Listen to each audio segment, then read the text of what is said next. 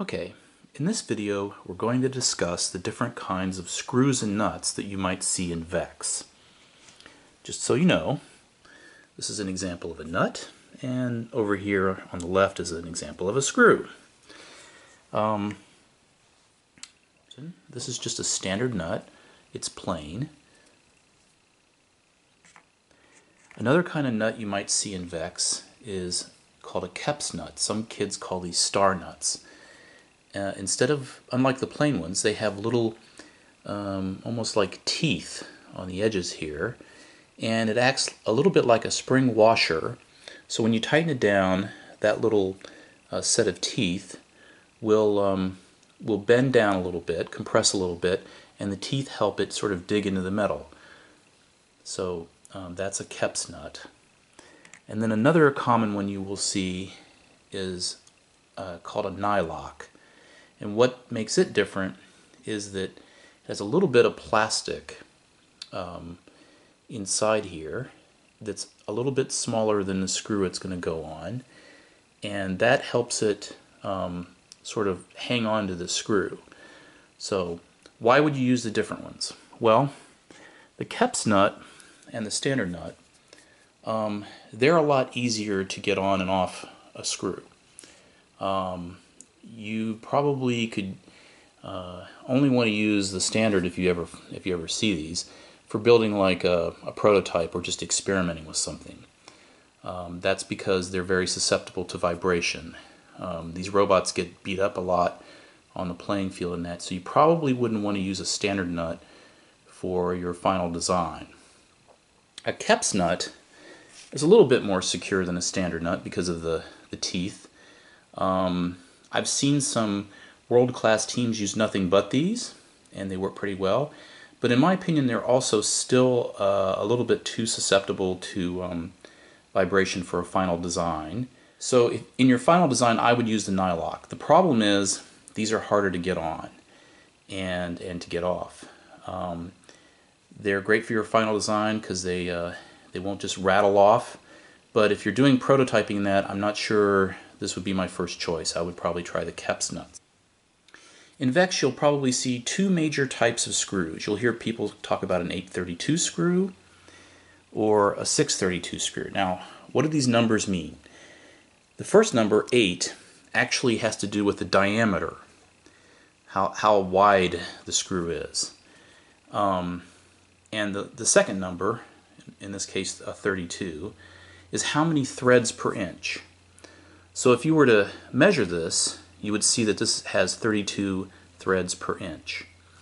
And the 632 screw also has 32 threads per inch. What's different is the diameter. And where the numbers come from, for the 832, the 8 is actually the wire size that these are made out of. It's just an industry standard. Size 8 is the size of the wire that the machines use to cut these type of screws. The 832 is a little bit bigger than the 632. For most of your assembly, you'll be using the 832 along with the 832 nut. The 632 screws, most of the time you're going to see those when you're putting your motors on. These 632 screws are often kind of a brass color. Oops, out of focus there. They're sort of a brassy color. They sometimes have a little bit of epoxy stuff here that helps hold them in place. And those get screwed into the screw mounts of the motors. But we'll talk about the motors later. Your standard VEX screws come in a wide variety of sizes. Legally, you're allowed to use up to 2 inches long. You're legally allowed to use a number of different types of screws. This is called a slotted head. There are other types that are a Phillips head. Most of what kids use look like this. It's a hex head. Most of the time you'll be using screws that are about an inch. For assembly in that, you'll use screws that are about an inch or a quarter inch or something like that. The only reason you might use a long screw is, for special applications. As for getting a nut and a screw together, I've seen a lot of kids have trouble figuring out, well, which way do I turn this thing? Like, what's a way to remember how to turn it? There's something called the right-hand rule. It's pretty simple. The direction you want something to move in, you start with your right hand. You point your thumb on your right hand in the direction you want the thing to move. So if you want the screw to move toward the nut, your thumb is pointing that way. Your fingers then point in the direction of rotation. So a lot of threads in this industry are right-handed threads. So you want the screw to go into the nut, you're using the right-hand rule to drive it in there. It works the same way with going with the nut. You want the nut to go onto the screw, you turn it in the direction your fingers are pointing. So you're rotating it that way.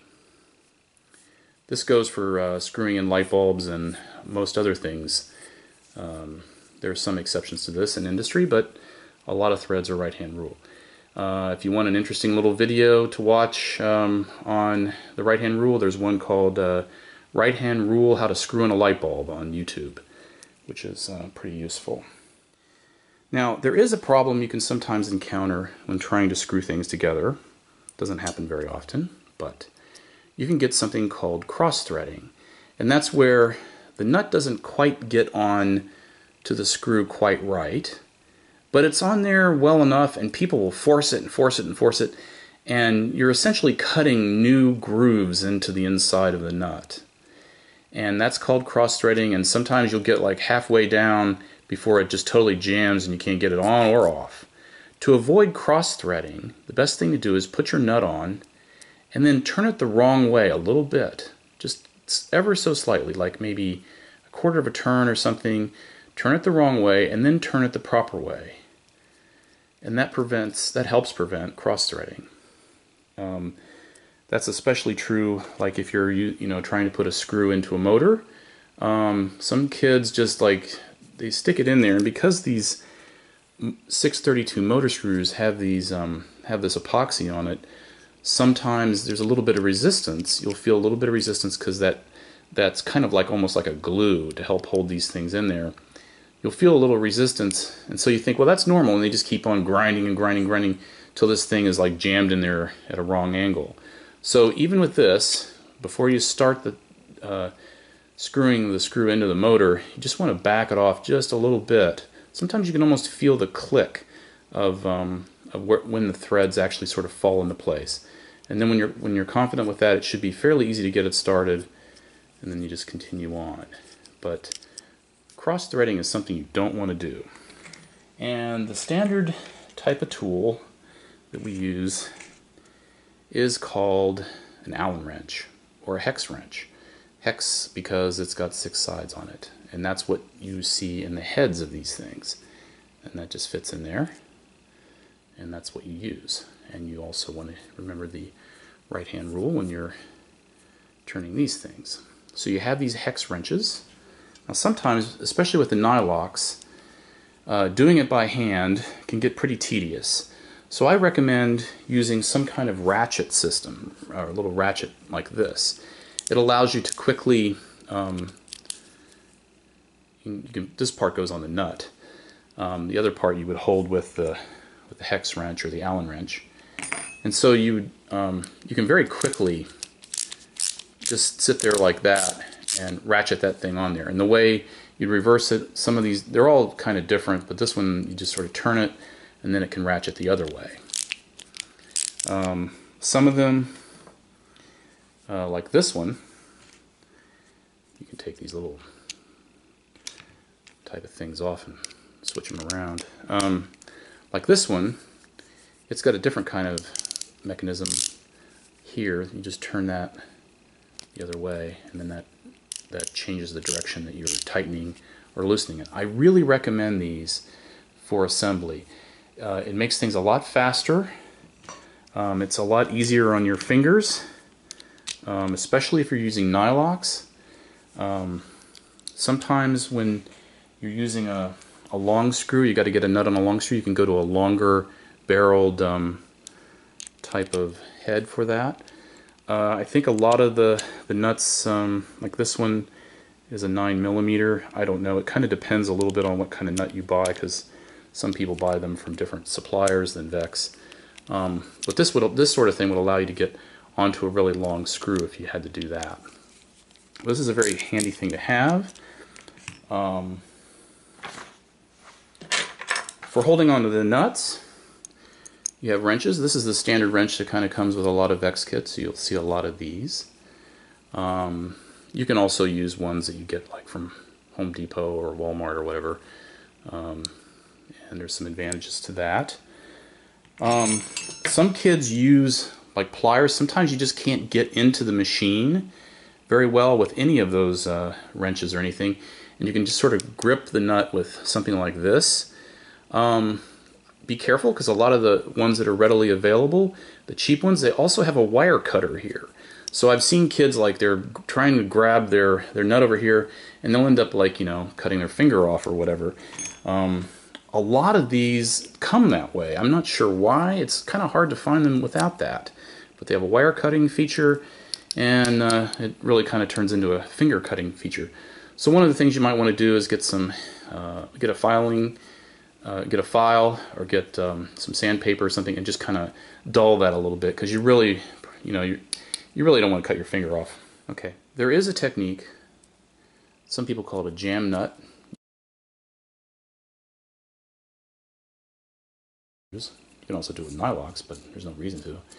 And a jam nut is, you basically get two nuts together like that, and you take a wrench and you just kind of rotate them in opposite directions, and they'll jam into place. That's a way to keep a standard nut or a loose Kep's nut from getting loose. Sometimes, you know, when you're desperate and you don't have a nylock or something. I don't recommend doing this very much, because it does put a little bit of stress on the threads. It can damage the threads, and so it's not something you want to do very often, but it is something you can do if you're desperate. One thing you want to be careful about when using your hex wrench, or your Allen wrench, make sure it's well seated inside the little hex-shaped notch there, or indentation. If you're not fully engaged in there and you're trying to wrench it really hard, you can strip that, or you can start to round that out, and it also can sort of round out the end of the tool too. And so after a while, you can end up sort of stripping out that screw, and it makes it hard to get it out of your machine. And it also can damage the tool over time. For the hex wrenches, they come in two basic sizes. One of them is for the is a little bit bigger than the other. One of them is for the 832 screws. The other's for the 632 screws. They kind of look a lot alike. One's just thinner, obviously.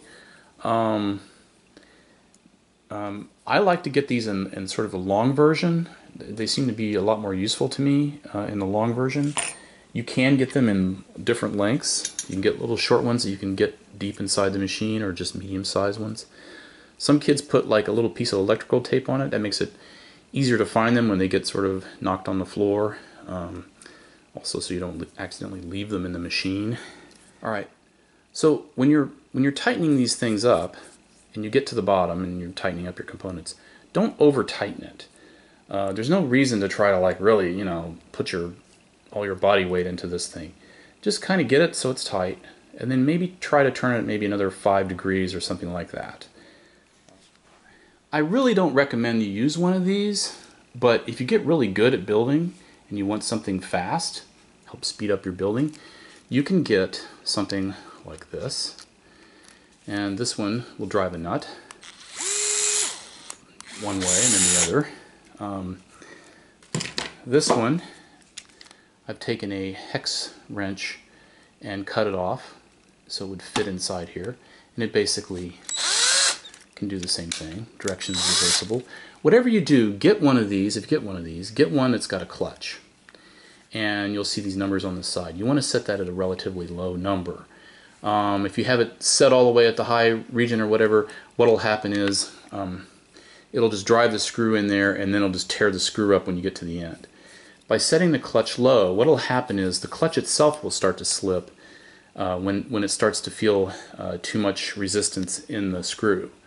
So it's much better to just have the clutch slip than it is to have, and let's see if I can get this thing to slip for me. Well, it's going to rip my finger off first. So you'll hear it click like that. That puts a gentle amount of torque on your screw or your nut, and that sort of guarantees that you won't tear it up. So again, if you're just beginning, I wouldn't get one of these. I would stick with the ratchets. You can do a lot with these. Sometimes these are just as fast as messing around with an electric screwdriver or one of those other tools I showed.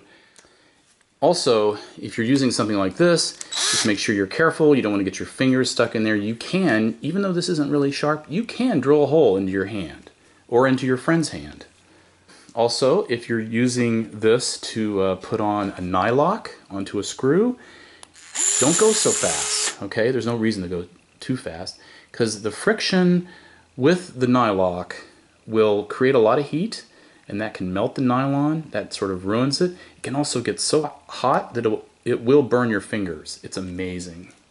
Anyway, that pretty much wraps it up for screws and nuts. Hopefully in the next video I'll be able to show you how to use those to put things together. Thanks for watching, and I hope that helps.